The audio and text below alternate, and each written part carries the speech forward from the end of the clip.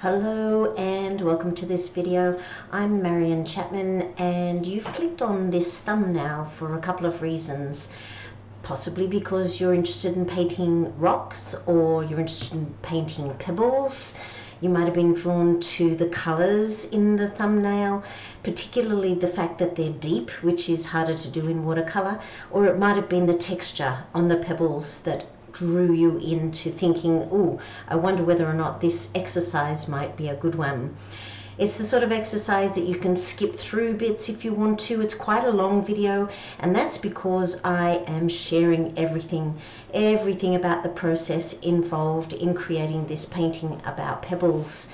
It's got quite a few layers, so it involves a color explanation near the beginning. It involves a lovely cool wet and wet background, and I do that first so that you can set that aside and let that dry while you start to think about your composition. And then I take you through how to think about your composition, how to take a photograph, how to work from it, and how to place your objects to create an interesting focal point, things like that. I really enjoy sharing all my techniques and tips with you, and I really share everything there is to know about how to put a painting together in this video. Sometimes you might have clicked on it because you're just curious and you're in the mood for something relaxing and calm to watch, and you've picked the right one because I'm going to just chat to you as I share my thoughts as I go through all the different phases of this painting. So it's broken up into quite a few sections. As I mentioned, I start off with the colors, I put them out, and then I paint a lovely wet in wet background. It involves spraying, it involves wet in wet, it involves splattering the color in.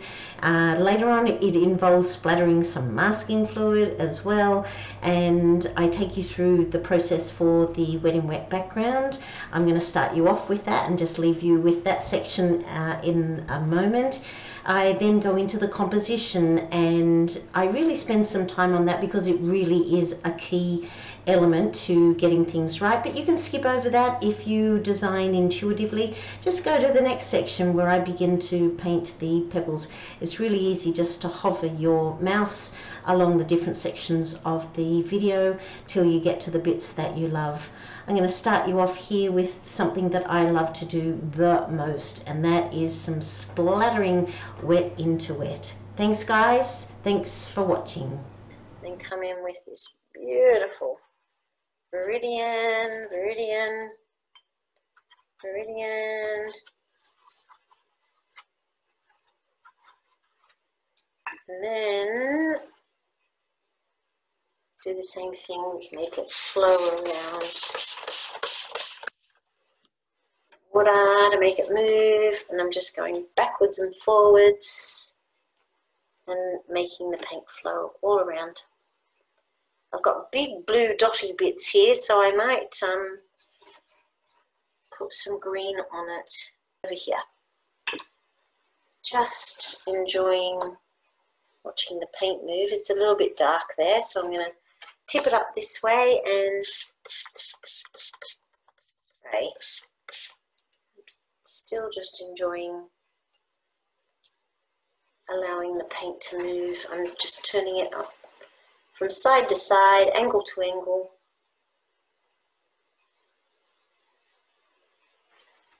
While right, so there's dark bits, dark bits, dark bits, and it's light in the center. And I'd like a bit more tone in the center, so I'm going to add bits with my brush, and same with the ultramarine. Add some bits. And again, make it flow. I don't know if I need more water. I'll just wait and see. In a moment I'm going to start to mop any excess, but for now I'm allowing all that water to just remain on my page so that I can move the paint around. Yeah, okay, now it's starting to meld, and I'm getting a beautiful underpainting, big drips down the bottom. So I'll just put them back on the page, tipping it every which way. And right, and now it's time to start to mop. I'm going to get some tissues and I'm going to tip it on the side and start to mop it up. Oh, it's totally gotten under the tape. I can see it. I didn't run my finger over the tape enough. It's released. It's not sticking, and all the moisture's gotten under my tape on one side. Doesn't matter. I do like the tape because it provides me with an edge, but if I don't get an edge, doesn't matter. Because if you end up framing it, then the mat board can sit on top of the painting and create an edge. Just mopping and watching it. Right, I'm going to set this aside while I work on my thumbnail, and I'm going to put it on a strong angle so that I'll just sit here mopping for another minute. I'm going to put it on a strong angle so that any excess runs off. Alternatively, what I could do if I want it to remain on the page is dry it off like this. So maybe I'll do that because I really love what I've got there. Okay, I'm going to dry it. Holbein's Viridian, really beautiful green, and it granulates so beautifully into all the little pockets on the paper that I'm painting on. The paper is Baohong, B-A-O-H-O-N-G, Baohong watercolor paper. It's cotton and very beautiful. The blue that I'm painting with is Schminky, and it's French ultramarine, and that's the underpainting. So now it's drying, and the second step, while that's drying, I actually just dried it a lot with a hairdryer, but it's taken quite a while, so I'm just letting it dry a little further, just air drying, sitting there. So the next thing we want to do is work on our design. Are we going to copy this exactly? What colors are we going to include in the whole design? And I want to include some red or pink. This pebble here is quite pink and so pretty. I really, really want to include some of it. So the underpainting was green and blue, and then I'm going to be adding in later on some carmine. The next thing we need to establish is the thumbnail. We need to think about our design. For example, if I'm going for a not portrait, landscape orientation, so it's about those dimensions. And then I like this idea of this pink rock being included, and then there's this beautiful big rock up here, and I'm just putting in some of those beautiful big shapes. And then there's another one that comes in here, and there's a space, and that comes down there. This rock actually has beautiful stripes in it. There's clearly different types of rock within this beautiful pebble.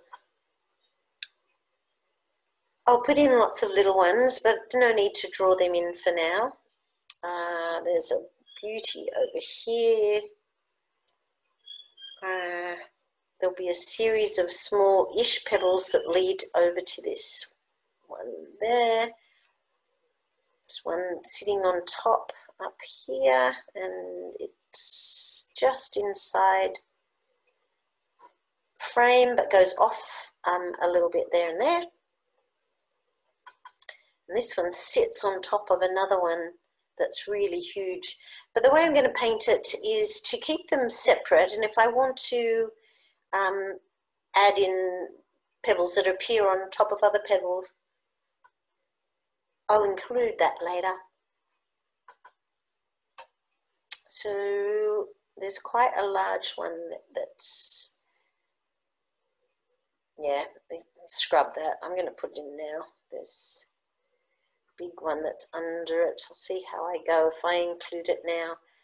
And then there's other, lots of them are actually bumping up against one another.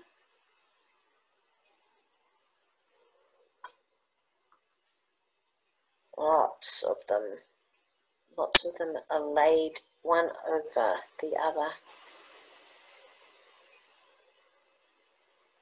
They're so beautiful in shape, and the colours all vary beautifully. Oh, there's just lots.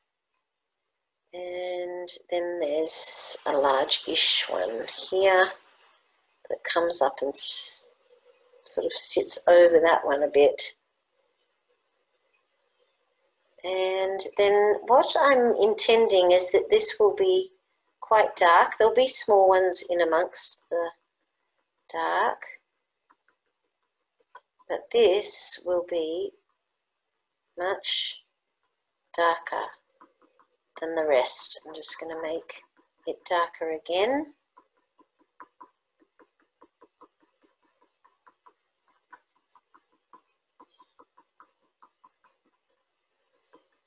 Right, and this way I can have a little look at it and go, oh, do I like this design? And I'm quite happy with how this one is drawing focus by having dark either side of it. So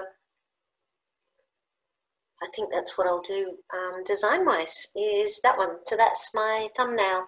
So what I'm going to do next is draw it onto my paper.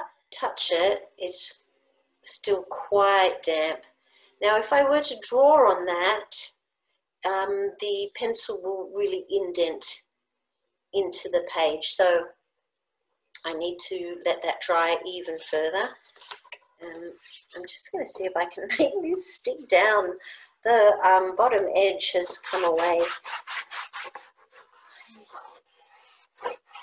The water has gotten under the tape and is stopping it from sticking, so I'm just going to run my fingernails on it, see if I can get contact back. Obviously I didn't press it down well enough at the beginning. Hopefully it's made good contact with the paper. We'll see what happens, but it's still too damp for me to draw on. So what I'm going to do is dry it again. Burnt sienna. This is Holbein's burnt sienna. So I'll add that to the list of colours. Colour-wise, just talk about the colours that I'm going to be using.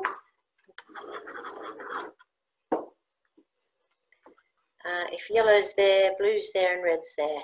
Yellow, blue, red. Burnt sienna is a mixture, and it's about there. And ultramarine, put a big UM for ultramarine. I'll just zoom in on that. So ultramarine and burnt sienna are opposites each other. So if you draw a line through the center of the color wheel, any color that is opposite is its complement, and you get a version of a complementary grey, and that's what I'm going to be mixing up with ultramarine and burnt sienna. So I'm going to use the same ultramarine that was on the underpainting and make up a beautiful grey for those rocks, but I want to include a red, and the red that I'm going to be including is alizarin carmine. I've got lots of it, so that's partly why I'm including it. So here's my burnt sienna. It's a Holbein burnt sienna, and it granulates.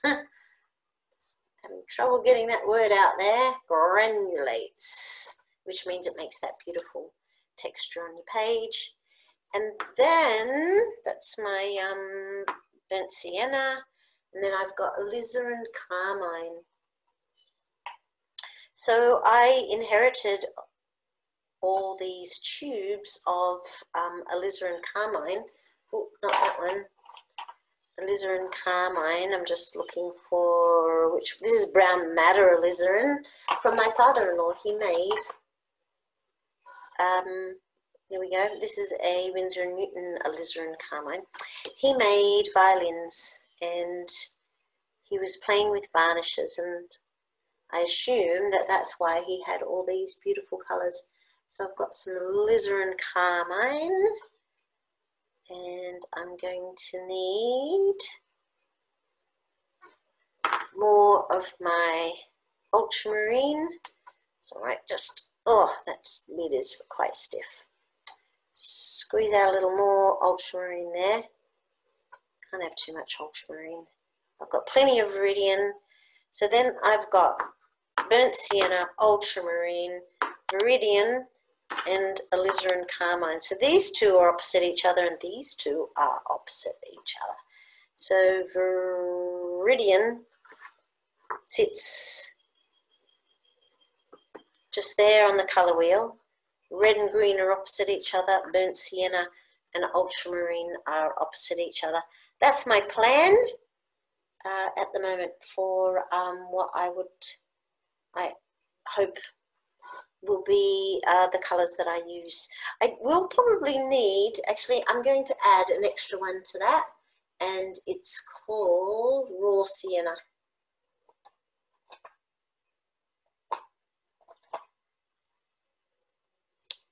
So I'm going to use a Daniel Smith because I don't have the Holbein version of that.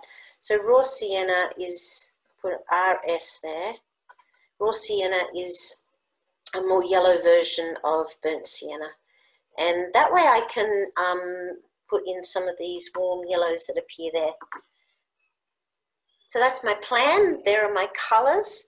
I've got my design. So I'm going to check my painting again. Is it dry enough? And so step 4 will be to draw the design onto the paper, and step 5 will be splatter with masking fluid. And I'm going to be using a toothbrush for that. Splatter it all over the painting so that I get some lovely textures. Okay, here's the image that I'm working from, and my background, my underpainting has completely dried with the viridian and ultramarine, and now I'm ready to sketch up my design. And I've got my thumbnail prepared of which elements I'm going to be putting in the painting, and so I'm pretty much going to follow my thumbnail but also refer to the image as well for inspiration. I'll sketch it up and then I'll show you the end result, but you can see on the thumbnail here pretty much what it's going to look like. I'll just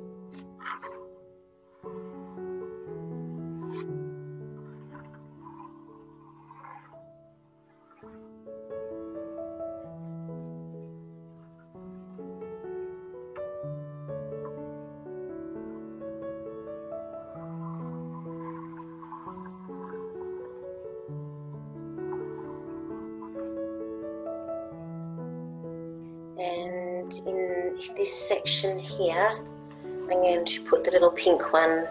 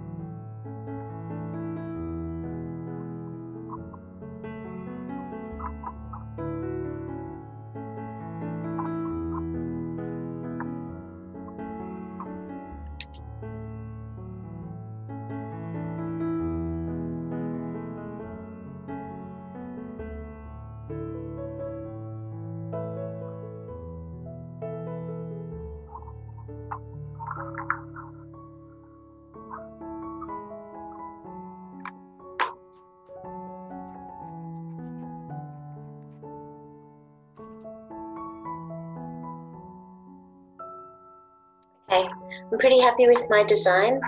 What I'm going to do now is splatter the rocks with some masking fluid.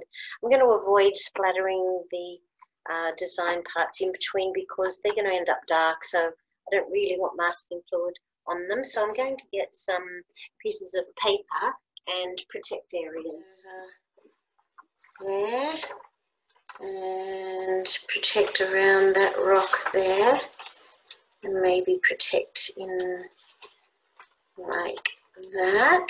Just get some more up there, like that. Maybe I'll protect some of this area here, and I'd like this to end up quite dark in there, so I'll get some more bits of paper there. Okay, that's enough protection. I'm using Holbein's masking fluid, so it's a removable masking fluid. It's got a little bit of pigment, so you give it a little shake. And I'm just using a piece of paper.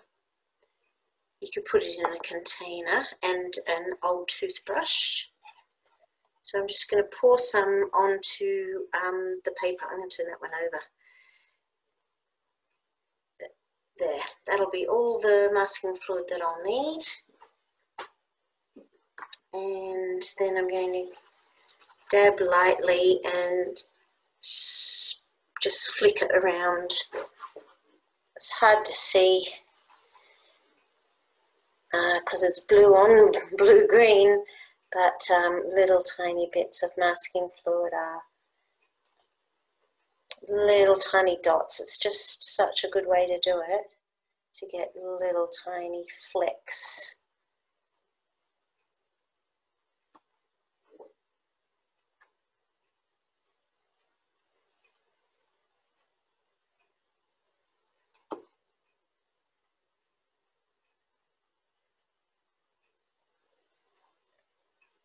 If I end up putting too much on, it's really quite easy to cover.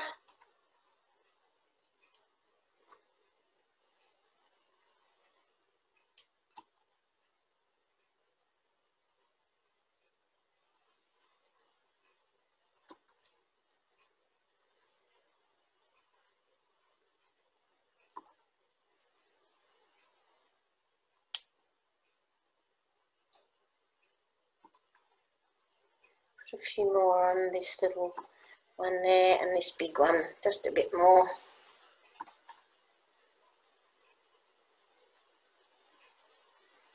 And that masking fluid is preserving all the little bits of green and blue that are on the existing pebbles. It's starting to dry on my finger there. It's very easy to remove. You could just peel it off. I'm going to get a tissue that's going to get it off really quickly. And I'm going to wash this old toothbrush. It's got like bits of masking fluid on it, so I need to wash that so I can reuse it. Take off my bits of masking, my stencils, and it's really hard to see, even for me, where it is. I wonder if I move that up to the camera, put it on an angle, if you can see some of the masking fluid. No, not really. Anyway, I'm going to let that dry, and then I'll start to come in with the next layers.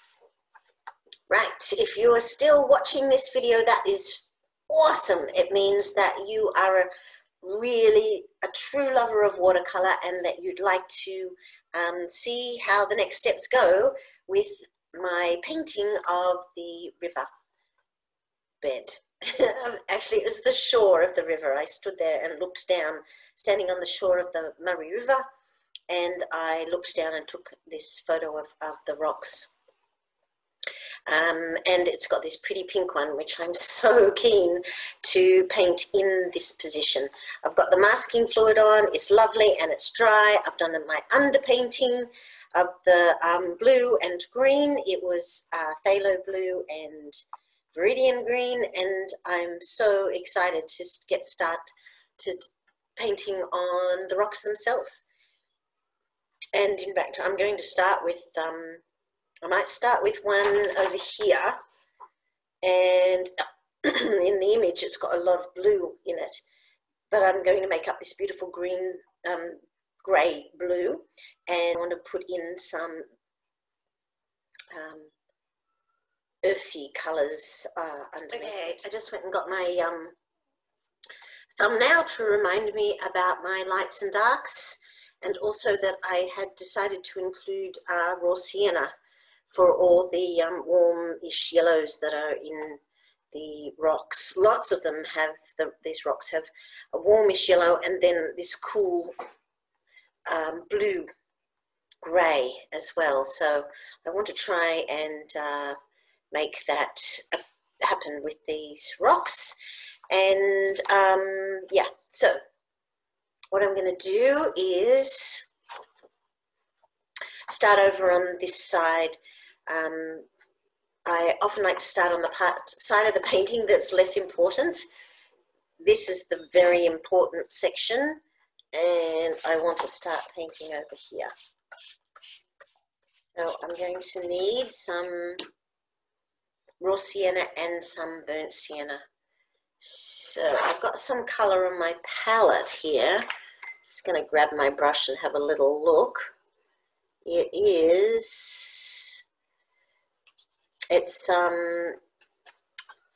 I bought it to act as a raw sienna, but it's actually a Daniel Smith colour called transparent oxide, I think. Transparent yellow oxide, yeah. It's very beautiful, and it's possible that if I use this, I may not need burnt sienna. So I'm just going to mix up a little bit of my ultramarine and mix it in to see if I can get a lovely cool grey. Huh, I totally can. I don't think I'm going to need burnt sienna as well. That's very cool.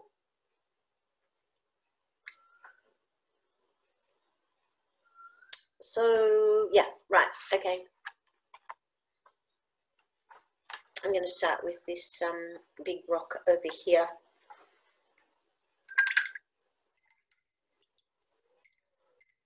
I'm going to paint each of the rocks with some water in the center, because a lot of them are curved like that. So I'm going to put a lighter side, and then I'll be putting the color around the outer side. So I need a big batch of this transparent yellow oxide. Yeah, here it is, transparent yellow oxide. So I'm going to squeeze some fresh paint out. It's going to make my job faster. Squeeze some of that. Oops. Out.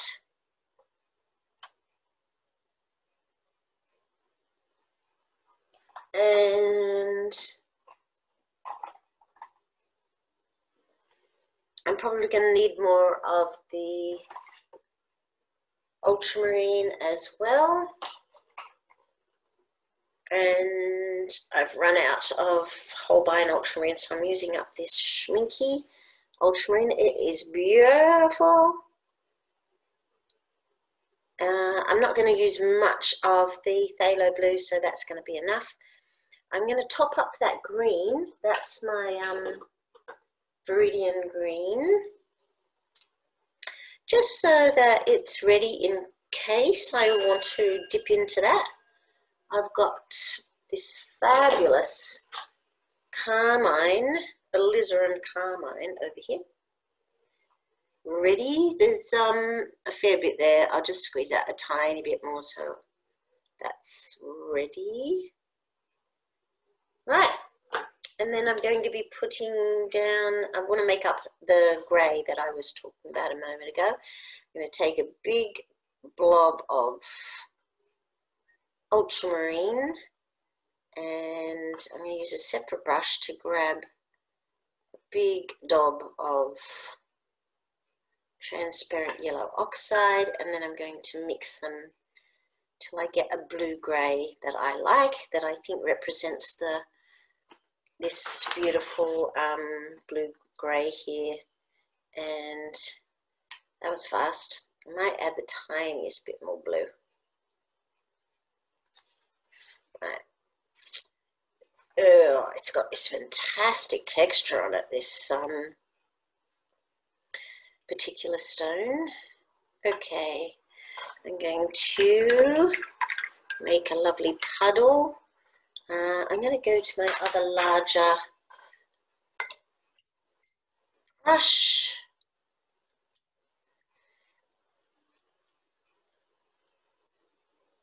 Okay, then I've got a puddle there of that one. A lot of water. I'm going to paint most of the rock and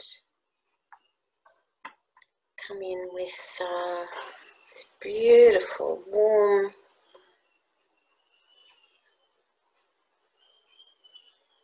do some lines that do some painting strokes that represent the curve of the rock, and then put this grey over the top. Oh, it's a bit dark. I need a lighter version of that one. Adding stack more water to my grey, and I'm just going to go back, and so it's okay if it's really dark next to the other rock, because that's going to end up dark. And again, I'm going to put some strokes that suggest the curvature of the stone. There's a stroke, a couple more strokes there, and then I'm going to carefully paint the outside.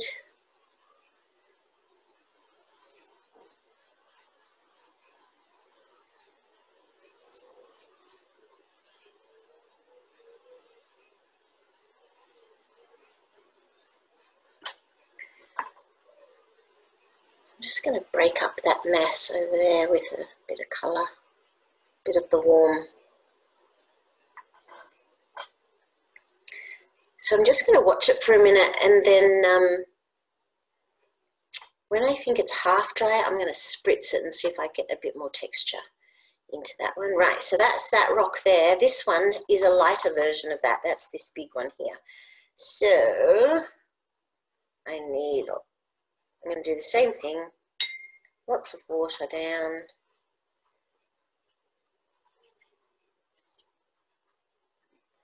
And it's quite an uneven edge, so I might exaggerate that as I paint it. And it's got all these beautiful lines in it that come over like that. So I'll just see if I can put that in. Oh, there's a straight line over there.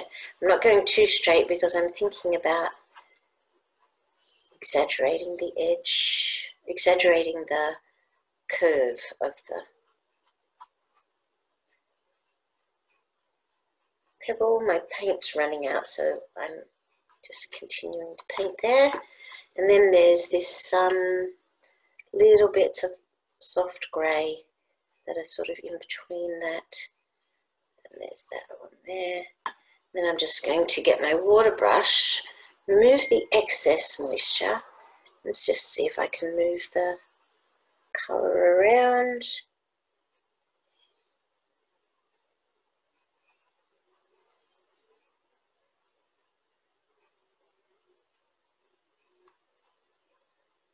It's a little bit too, this line here needs to actually be straighter It needs to be more like what it really is, which is a straight line. And there's a straight line there. They're not in grey. I'm just putting them in first in grey, and then I'm going to enhance them with the beautiful warm. There's one there. That's better. And so it's a much lighter in tone, this one. Now this, going back to this one here, it is now partially dry, so I'm going to spritz it, see if I can create some texture. It needs to be in that half dry state for that to work. I'm just watching it for a minute to see if, yep, it was too wet, so it hasn't had the impact I was hoping for. This one is very wet, so I'm not going to touch it. So next is this one here. It's got the same color set in it, so I'm going to paint this one next. There's water first, and then put down these. It's got these stripes of warmth that go this way. Just put the edge in there.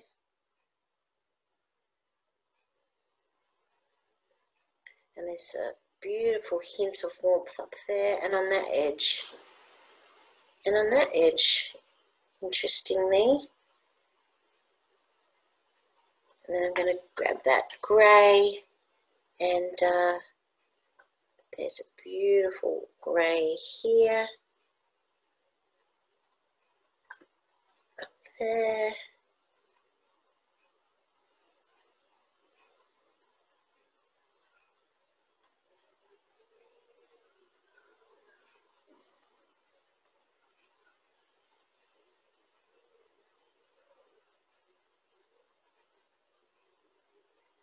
And there's a, just give it a little grey on the side there. There's a grey bit over there. I'm just going to keep my eye on this one because I want to give it some more texture. If I can't spray it at the right time, I'll go and get some salt. Okay, that's two lovely. Are there more of those particular ones? Right, I'm going to do this big one here now. It's got lots of that raw sienna kind of colour in it. Water all over it. And then the beautiful raw sienna underpainting.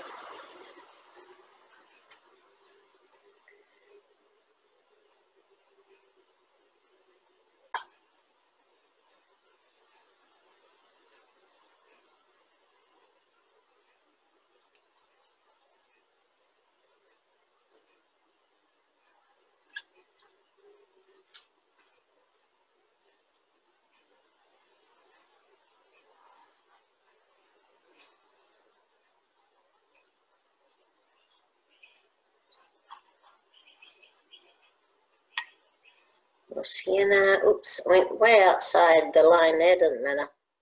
I'll correct that later if I still feel it needs it. Right, so now I'm going to put in little bits of the, it's kind of dotty.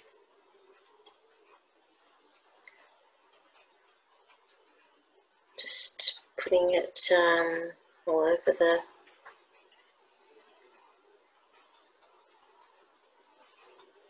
there. There's definitely some strokes that do this. Just doing some more contour painting, and it comes in like that too. There. And there's a beautiful darker section there, and I'm just going to go around the outside and add some grey into the mix. Okay, that's good. Right, is it half dry? I'm just going back to this one. I'm going to spray it over there first where it's lovely and dark. It's still too wet. It's not having the desired effect at all. Anyway, we've done this one, this one, this one. This one is really very yellow. There's almost no grey in that one, so I'll do that one next. Water, raw sienna, but it's kind of got this little green tinge to it, so I'm going to put a green tinge into this one.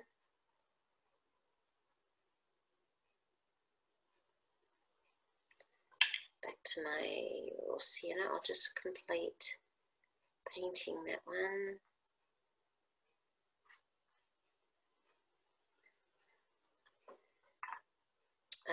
What's that one? That's the grey.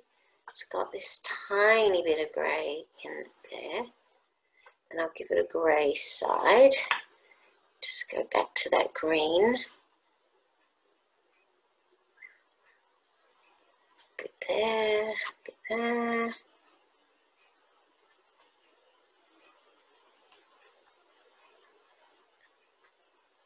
Just going to push green into the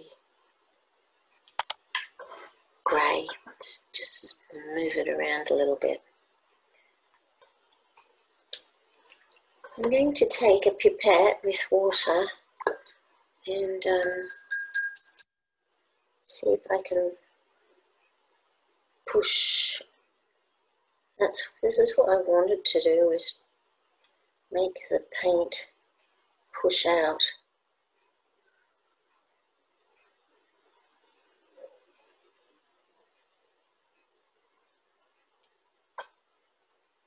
Because it's got all these kind of roundish markings all over it.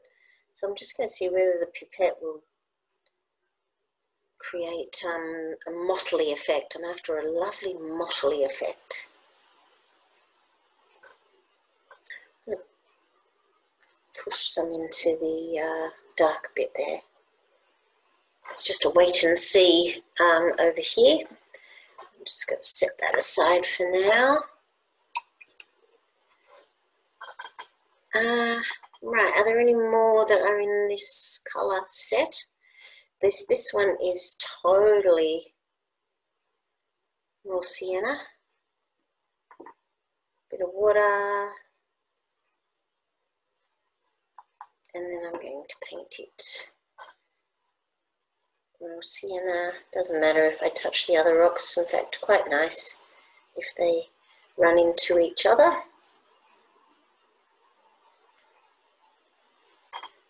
Switch to water.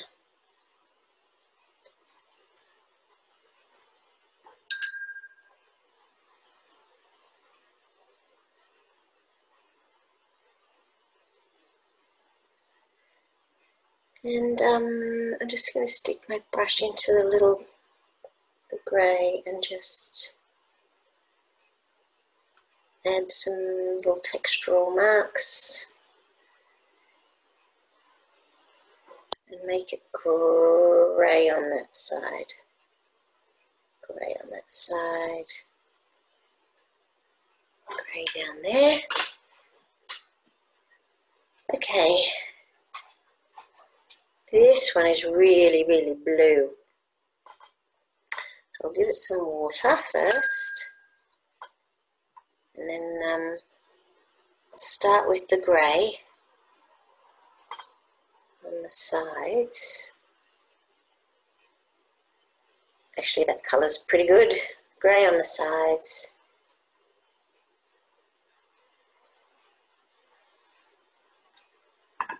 And I'm just going to use a small brush to use water. Move the paint around.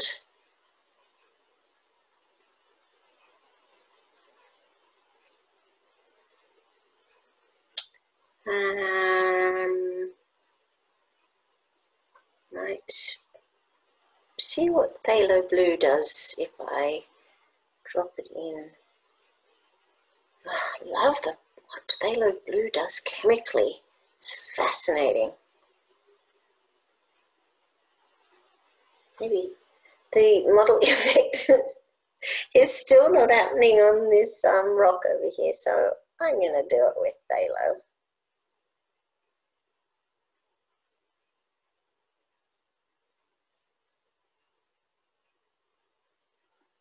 Yeah, that's pretty good. And that's the blue one. That's beautiful. This one is the palest grey blue. Put in a tiny bit of water. Tiny bit of grey on this one.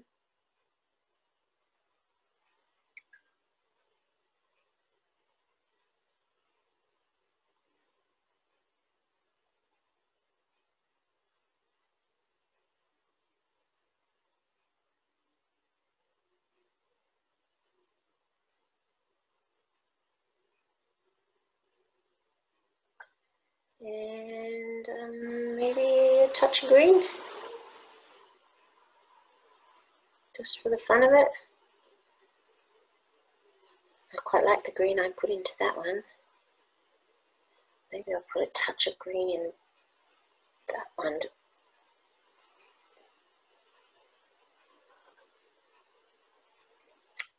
And I need to move that, don't I?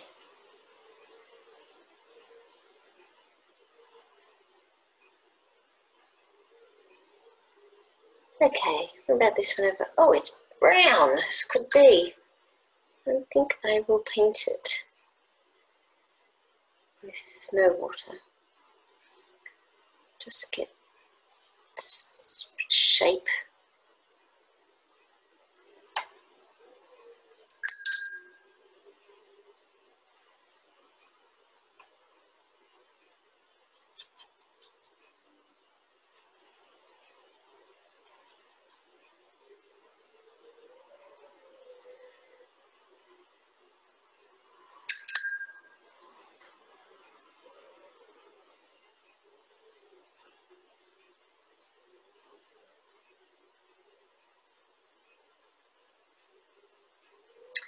One, then this one over here. Oh, almost tempted to leave it unpainted because it's so pretty.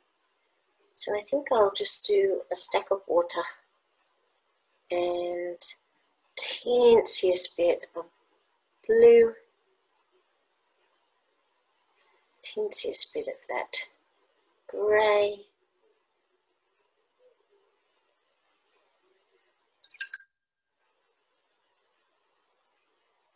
Touching that little one and let it run in, and it's got a hint of that warm there. And then this one's grey, water, grey on this side, grey over there, grey over here, and I reckon there's a hint of pink in it.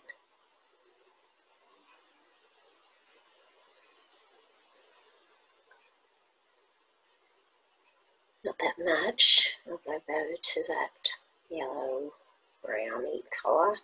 It's better.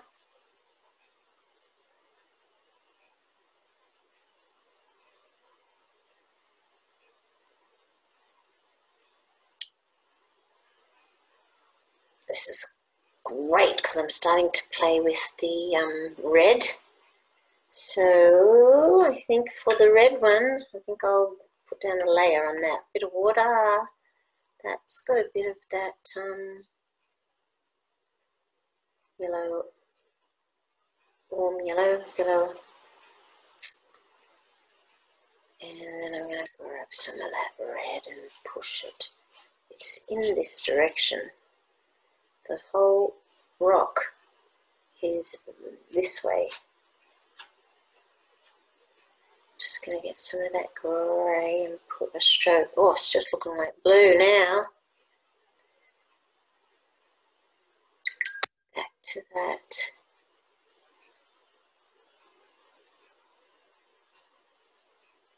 pinky colour.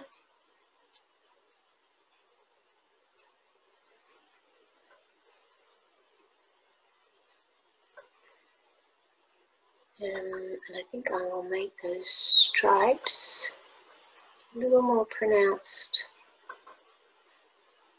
over the blue. Make that grey on the edge. Okay, I think I'll keep going. This one is incredibly pale, and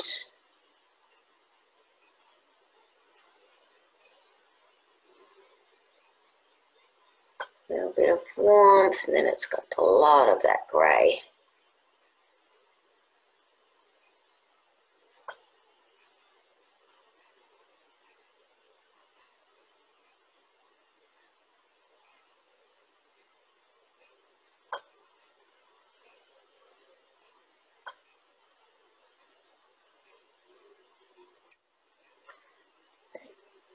Grey, and then it's got weird greeny tones in there, definitely.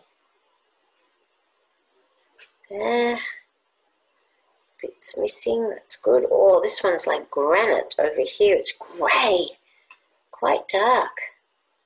Which was my grey? This one, it's got grey.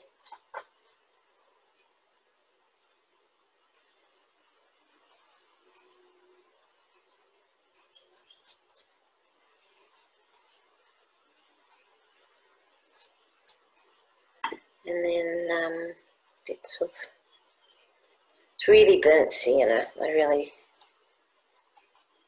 It's definitely more of that red grey, so I'll drop teensy bits of red into that one. Just move them around with my warm yellow.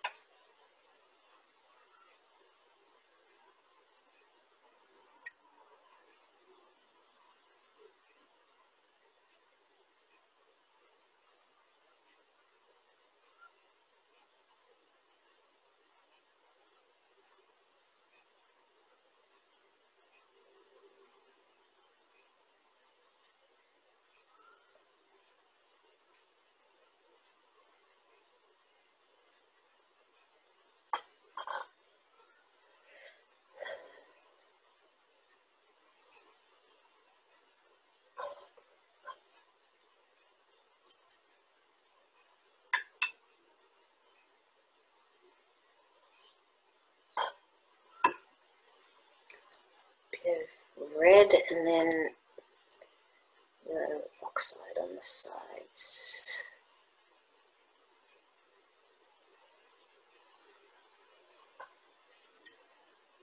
Good, and then a little bit of grey up here.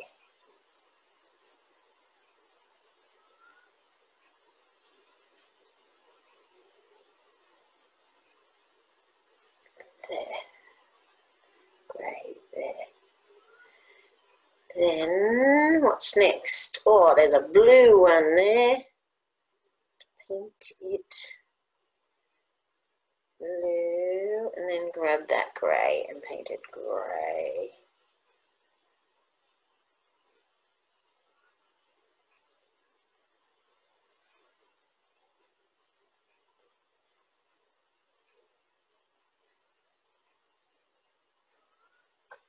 Now this one here is light. Put light on it. And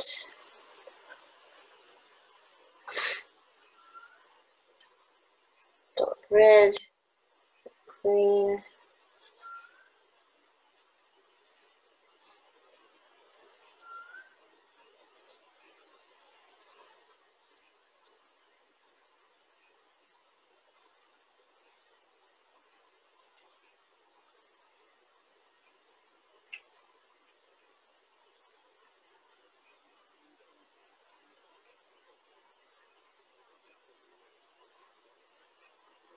There.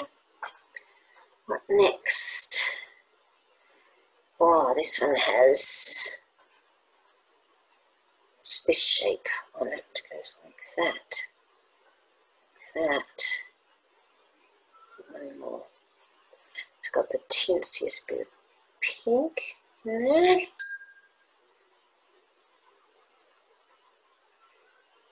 And then I'm going to use little bits of grey in amongst that.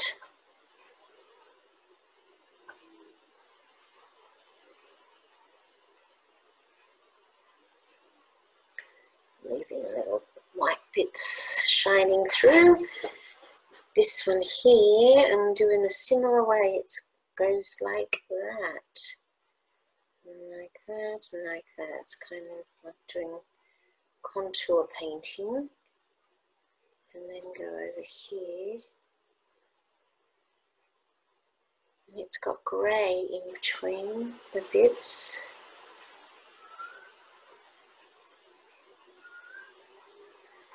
Just put the rest full of water.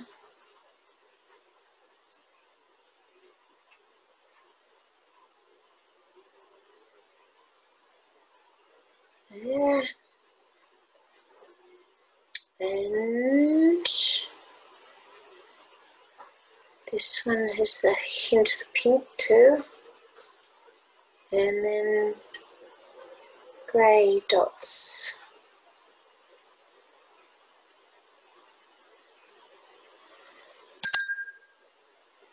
Now, let's fill it in with water.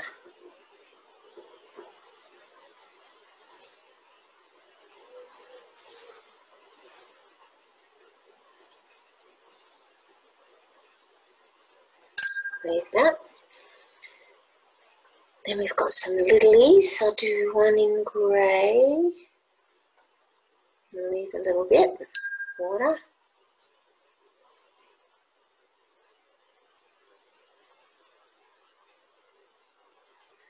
And then we've got these little ones. Oh, one is more sienna, and let's give it green. This one, that one, let's give it blue.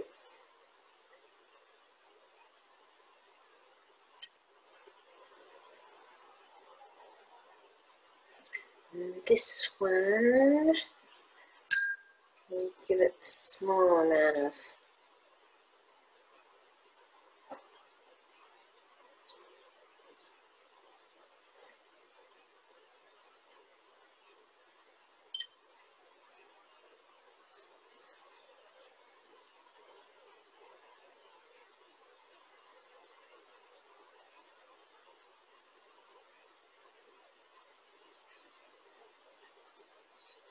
there. Not many more to go. And then I've got to paint the background. This is taking a long while. I'm going to have to give myself a break shortly. This one here I've invented. I can't make it the same as that. It'll look too matchy-matchy. So I'm going to start with water underneath. And give it round contour marks. Give it some green contour marks and some grey.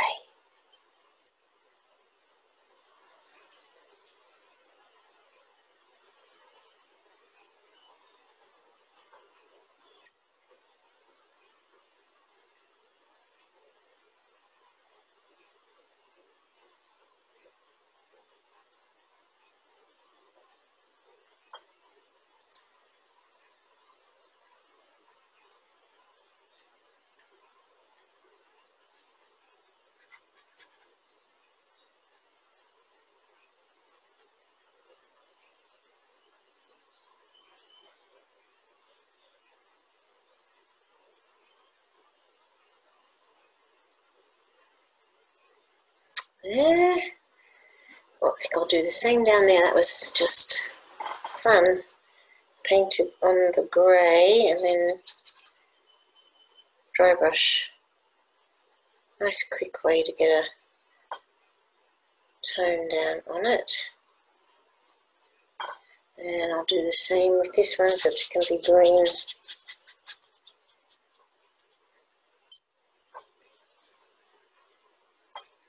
And neutralise that with the red. Finish with the water.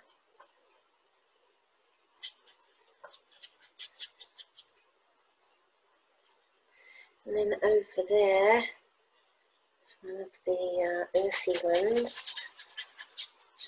Do a quickie earthy. Oh, that's how I'll get the texture on that one. Oh, and I've got a big one over here. Oh, it's very grey, rather flat. That'll only take a second. Not that one, that one there. It's pale as could be.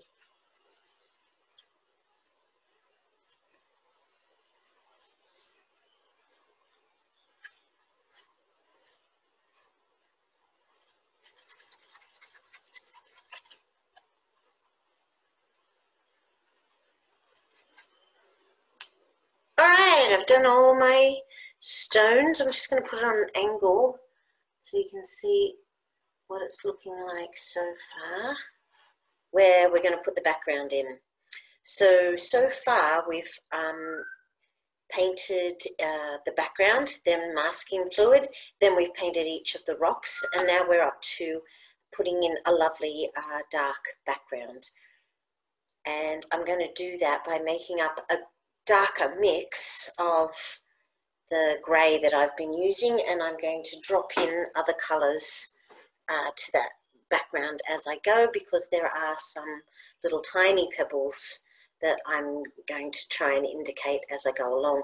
But to start, I'm going to put in an all-over background using this grey here, but it's going to have more paint and no more water. So it will automatically go darker. Pick up more pure blue, more pure transparent yellow oxide, and I'm just going to check that it's dark. It is getting there. More paint again.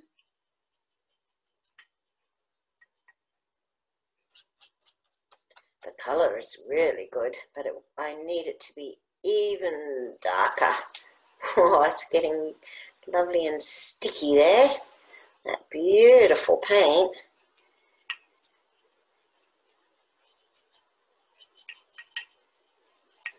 Right, is that... Oh, there was a big lump there on the side of the brush. Just keep mixing till that's dissolved evenly. That's beautiful, but I did like it a little more when it was on that less blue side, so I'm going to add more transparent oxide. And lovely. So I'm going to start, I think I'll start down here and work my way inwards. And I'm going to put in a little bit of water as I go, so that I'll get a lovely variation in tone just automatically. And then it'll hit the water and create a range of tones.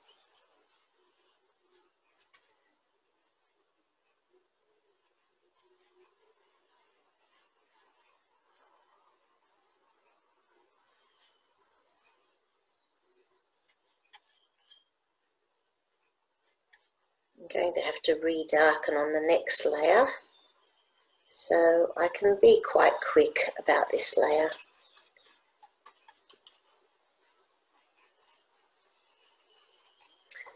Just grab a bit more paint to go in amongst these rocks here.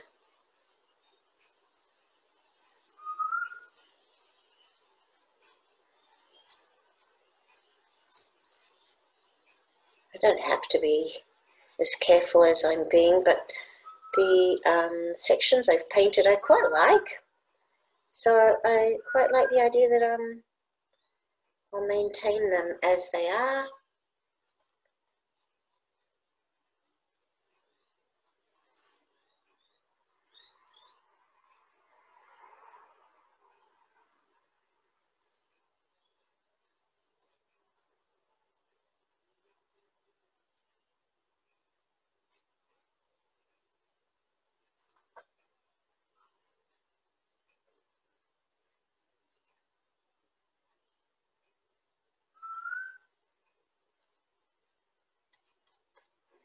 Right, more water, so I can go out into this section here.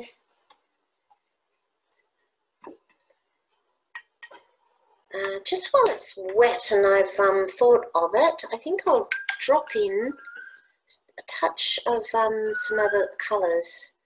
Got this viridian sitting here, so I think I'll just liven up the areas a bit with a bit of green, maybe a little bit of red into that green, maybe a little bit of blue into there too, maybe some of the transparent oxide into that.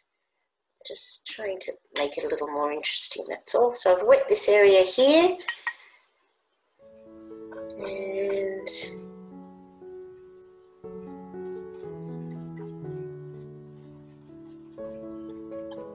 I think I overdid it with my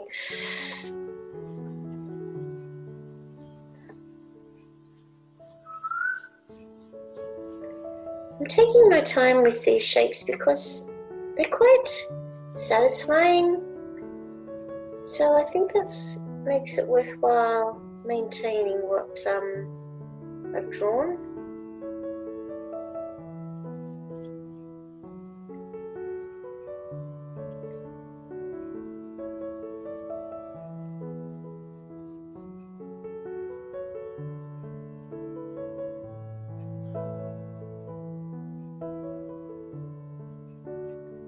Right, so I'll drop in these colours again, just to make the background a little interesting.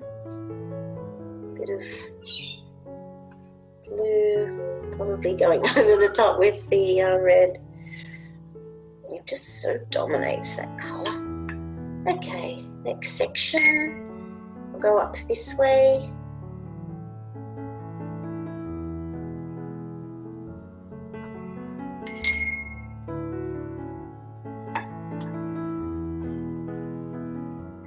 It's really making those pebbles pop, that's for sure.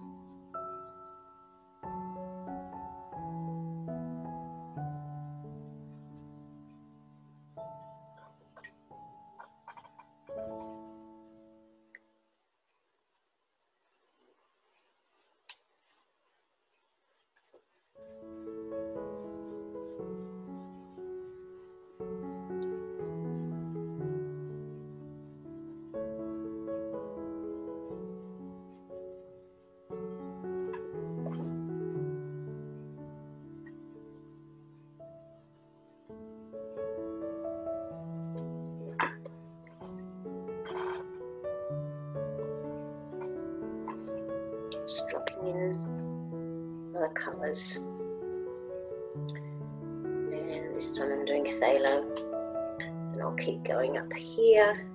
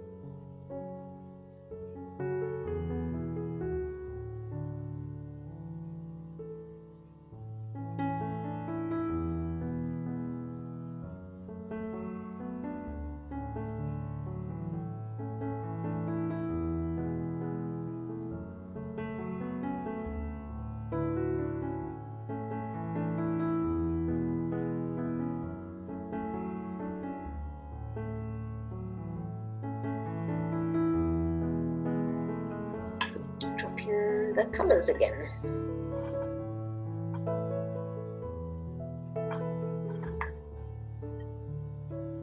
Quite liking all that lovely wet in wet that's happening there. A little bit of, I'm varying the third colour. I might put in more of the ultramarine up there.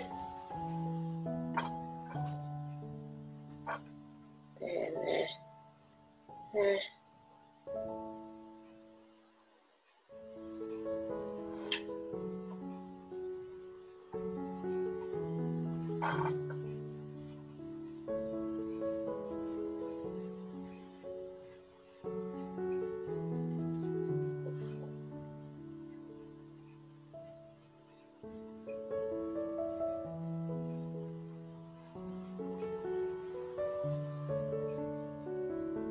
I love working with shapes that are forgiving in this way, that it doesn't matter if you've kept to the original plan, it doesn't matter if you go outside the lines. I love that freedom to not be careful.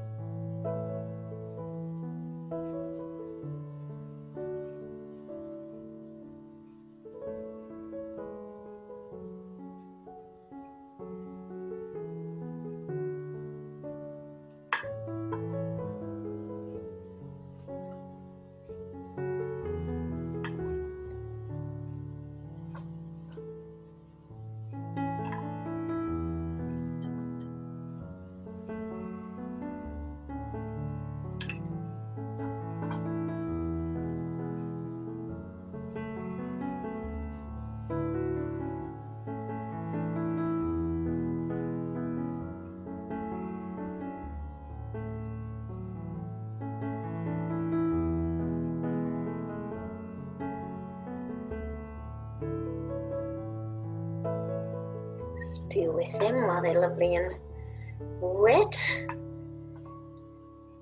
Maybe the phthalo will have the biggest impact in those, but because they're tiny. And I'll continue this way. Oh, it's still wet for me, that's lovely.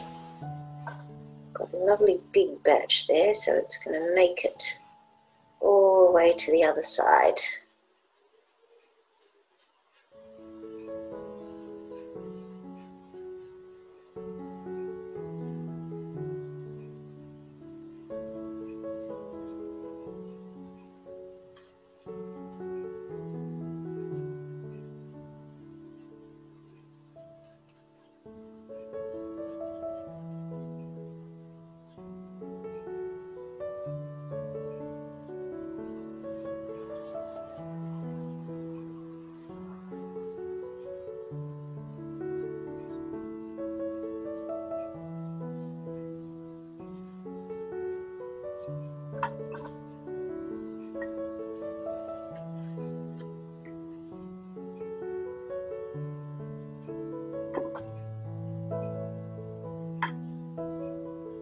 That phthalo pop.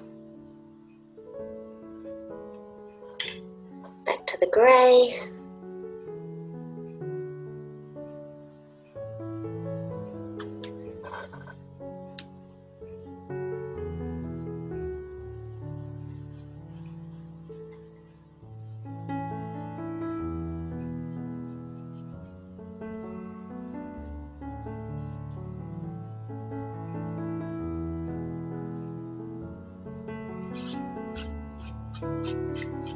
Try a bit of dry brush over here just to kind of make this area a little different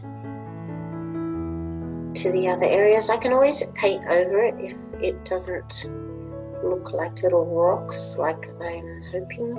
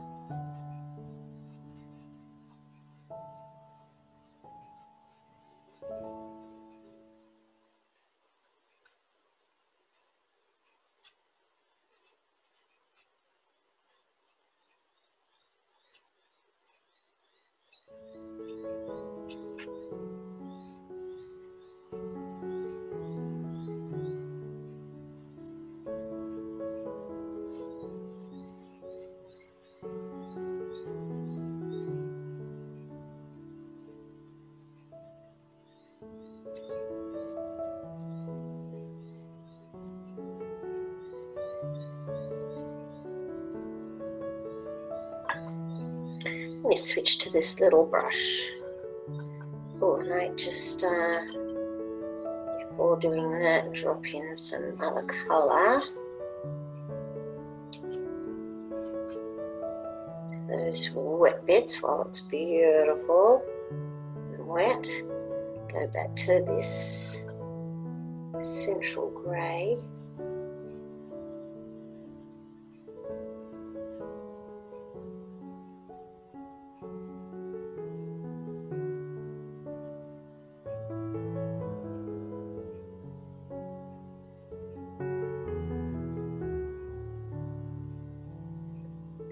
Just to try and fit in those little bits here. And just leaving some little bits white. Well, not white, the underpainting.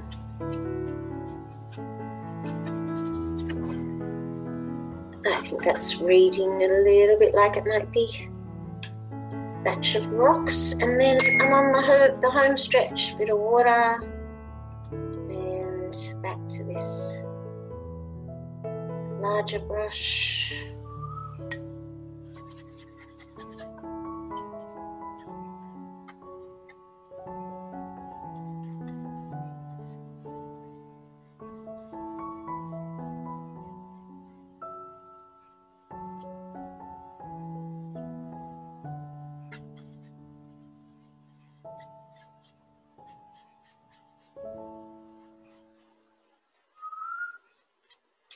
And then do the same thing with dropping in the colour. I want it dark in that corner though. A bit more paint. Try and leave those little bits. Okay, now I'm going to go back to the beginning and see. I want to now give the rocks a little bit more form. Oh, I can see it's very shiny, so I'll just turn it on the side. I need to give the rocks a bit of form.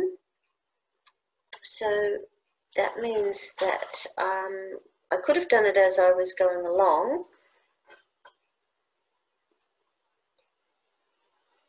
But what I'm going to do instead is come back and add to each rock a light glaze of my mixture here.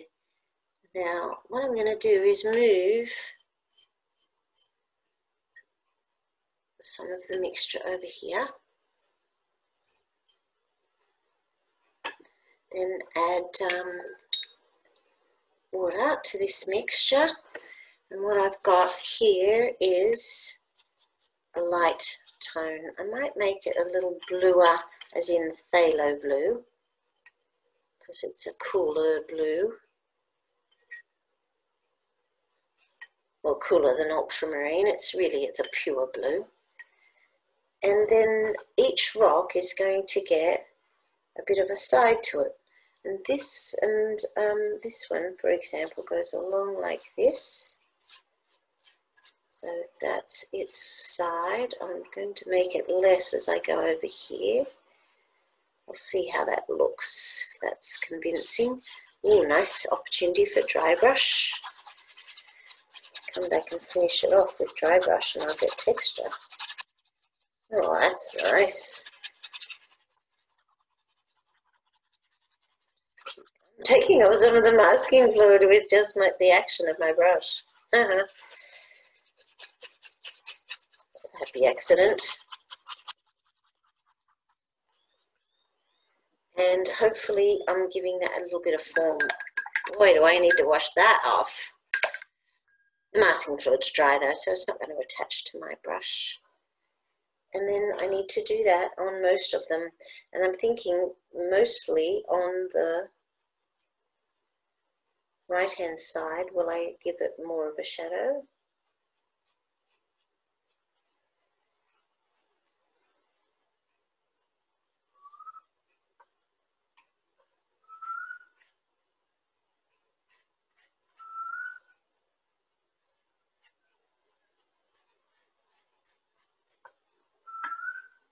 just going to use my flat brush to soften that out.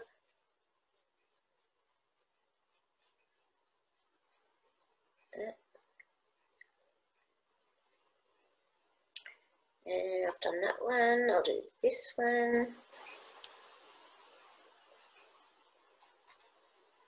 Each side, but less on this side and more on that side. Just soften that out again.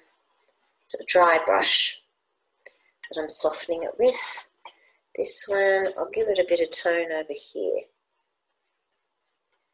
The paper's quite damp, so, and I don't mind if it causes some backgrounds in any direction.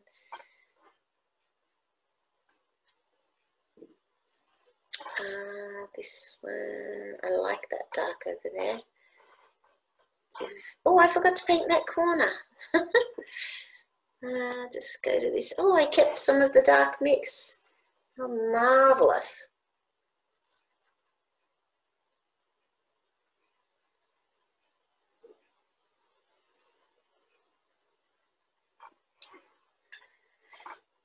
And just darken it a little. Back to my pale mix here. That's already got some. I did it at the time. A little bit on this edge.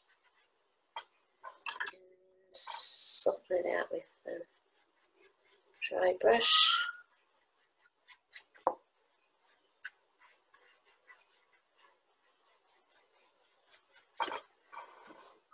A little bit more over there, eh? Soften out again. And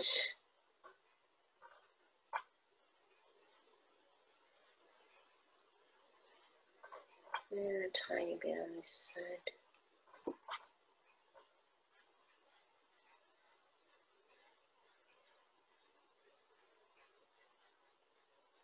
That one, this little one.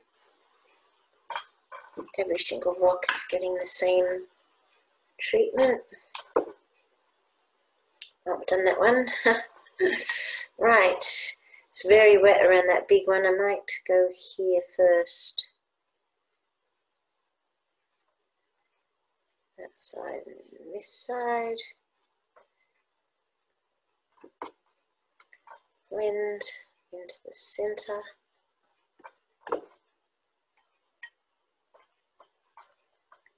This one gets a little one and a big one across there. Little one, little one. Blend. I'm blending quite crudely because they've got a range of faceted edges, so hopefully it'll look textural. That's my hope anyway. So I'm giving it an all over glaze and then I'm going to come back and add. Oh, that's my important one. I don't want to make it too dark too early.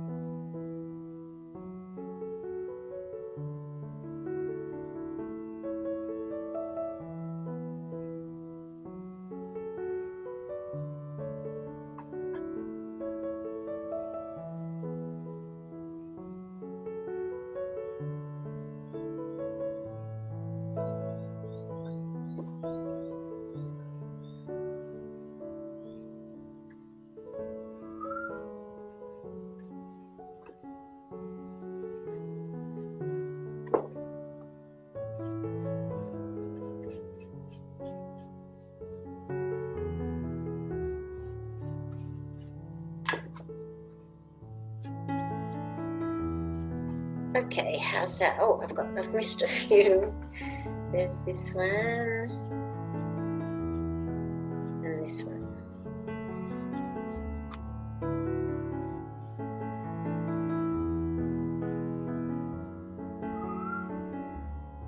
might make that darker, bigger, darker.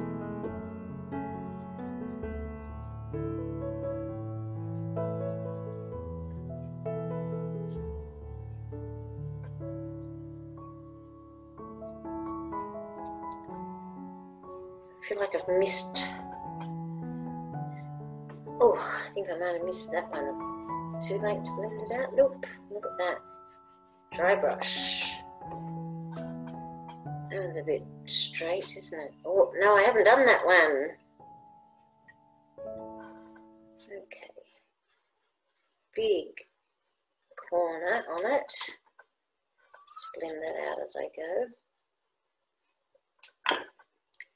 And this edge will have a little smaller one. And again, I'll blend before I move on. Small edge over here. Small, small. And then I shall blend. Shall I? Blend.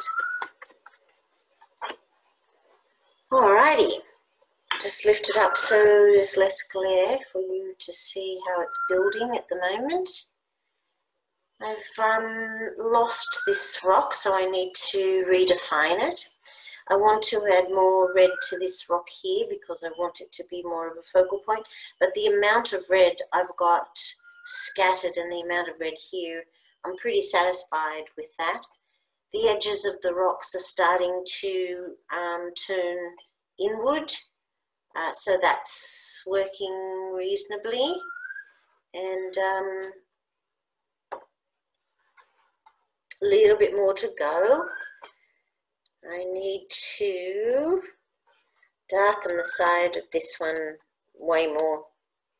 I'm enjoying this darkening here, but it's probably time to let it completely dry and take off the masking fluid.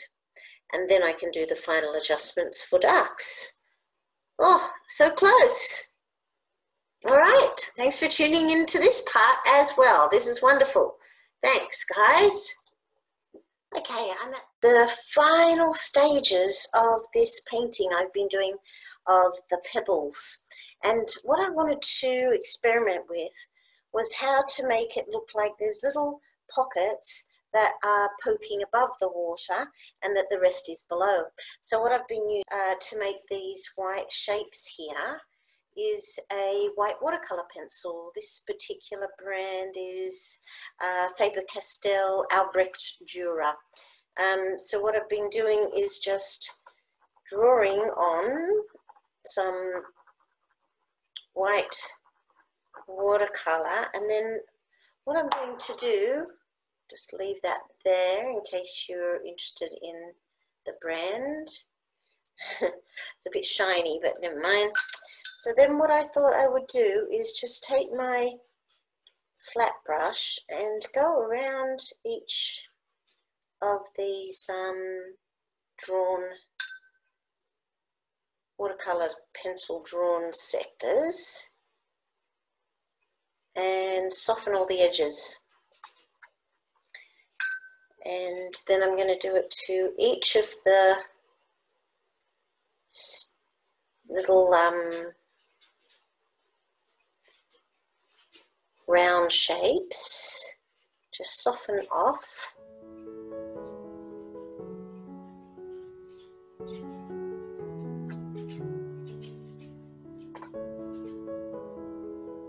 I'm just smoothing out the white.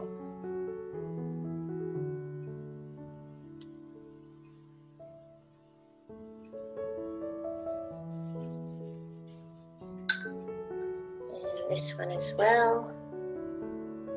Just grabbing the white and pulling it out.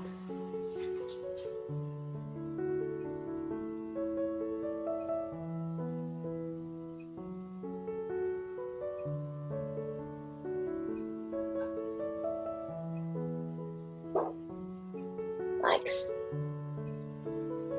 There's plenty of water on my brush to do. There's this one down here.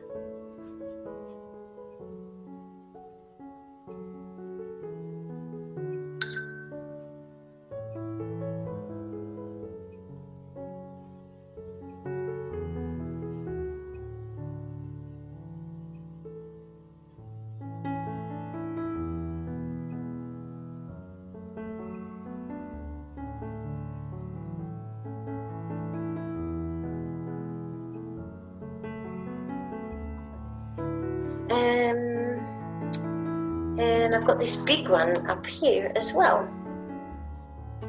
So I'm going to do that one.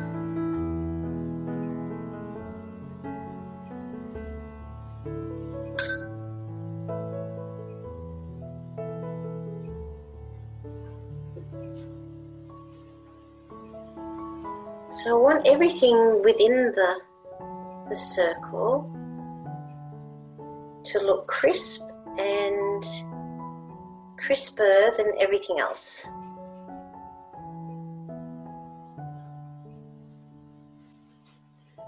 And it's definitely creating some lovely little focal points, so that's quite lovely on the painting. Just soften out a little bit more over here.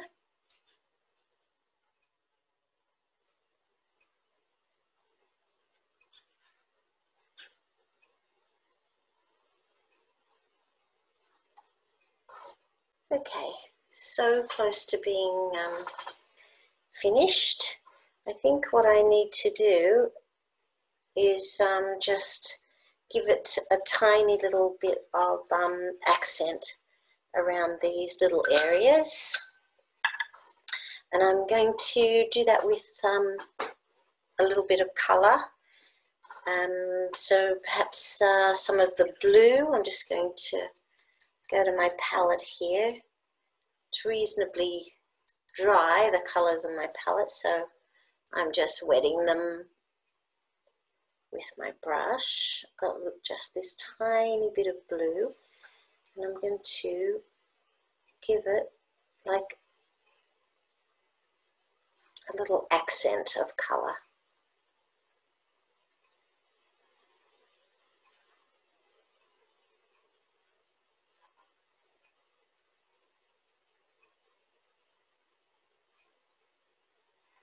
Or possibly it's a little tiny shadow. Just giving it this tiny little pop of colour. And I'll just use my flat brush again to just tiny bit of blending, tiny bit of blending there.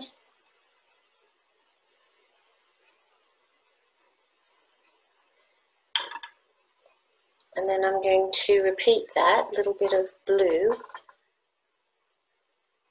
on each of the little circles, or they're not circles, they're little kind of random shapes. And I'm doing it on the inside.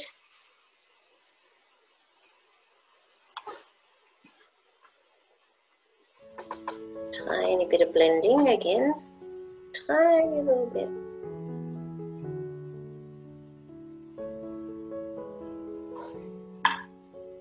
Tiny bit of water, tiny bit of blue.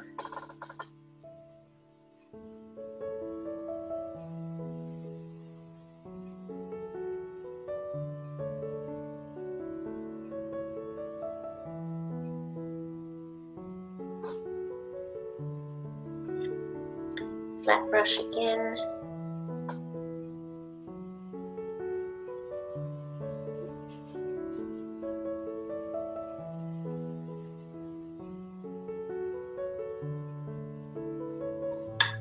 Just to add that shadow back in. I blended a little too much there. And I might make this a little darker too.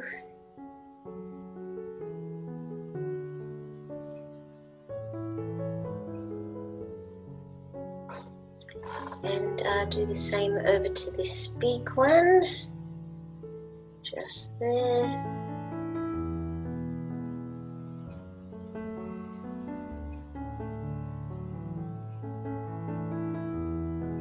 Tiny little accent around there.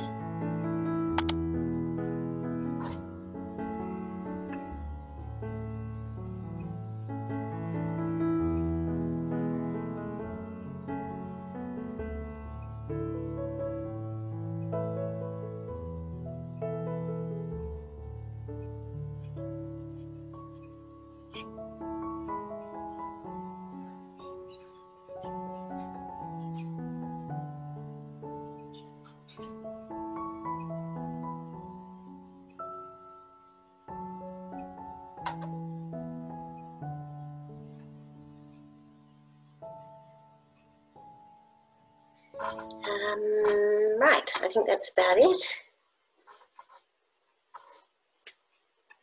I'm just going to have a little look. Final, that's not too bad, these marks sticking out. It looks a little bit like they're above the water. If I'd planned them from the beginning, I might have done it a little differently. I think what I will do is, if it's dry enough, is re-add a little accent of white. I've over sharpened this white pencil and I think it's about to fall out. Just re-add that accent there.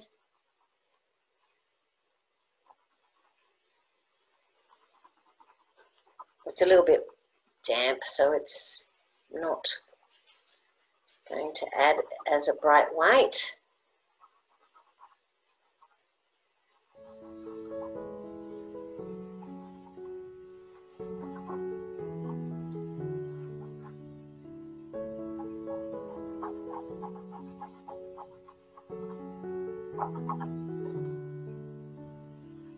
So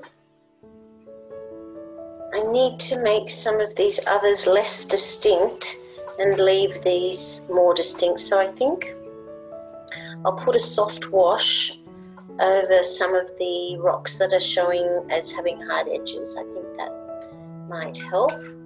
I'm just going to mix up a lovely pale wash of, got that little bit of phthalo blue, there's a little bit of ultramarine blue, there's a little bit over here of a bit more blue. I'm just gathering the blues basically, and I think I'll add more water, and then I've got this big lovely batch here of pale blue, and I think I'll just knock back some of the sharp edges of the rocks that are distinct, because if they're under the water they'd be less distinct. So I'm just going to do that, especially around my highlight.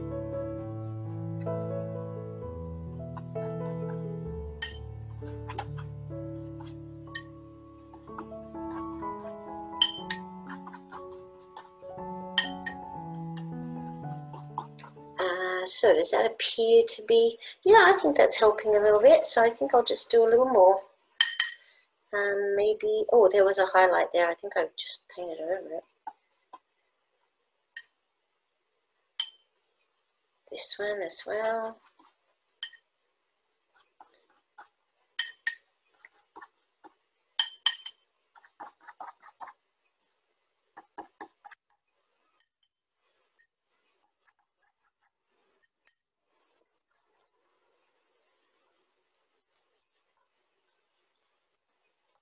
Oops, lots of water I just picked up then.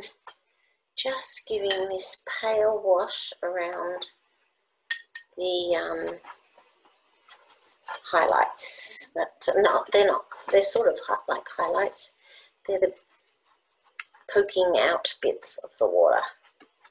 Just give this little wash to everything. I'm really just using up bits of paint on my palette now.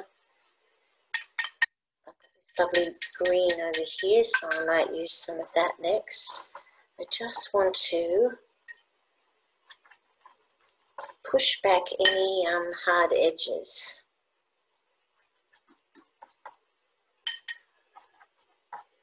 I think that's working.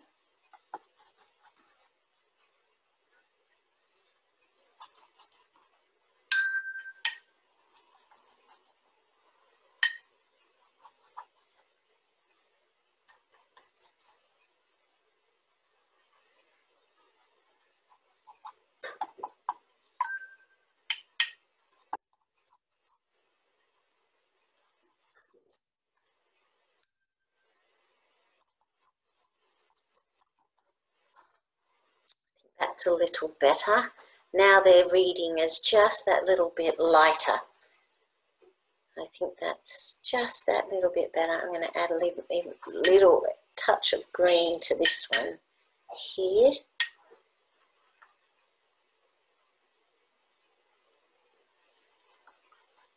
And I reckon I'm just about to finish. That's just adding that little tiny suggestion that the rest are below the water. Just using green now, nothing else. And I'm going to say that I am done. I'm going to dry it, I'm going to sign it, I'm going to show it to you on an angle so the reflections will be a little easier for you to see what it's like. I'm going to tip it on an angle because I've put on so much extra glaze that it's pooling just there, so I'll just tip it for a minute, and when it's dry, I'll add a picture to the end of the video so you can see the final dry result. Thank you so much for watching. If you enjoyed the video at all, please give me a thumbs up. I would really appreciate it. And I'll see you next time. Thank you so much. Bye.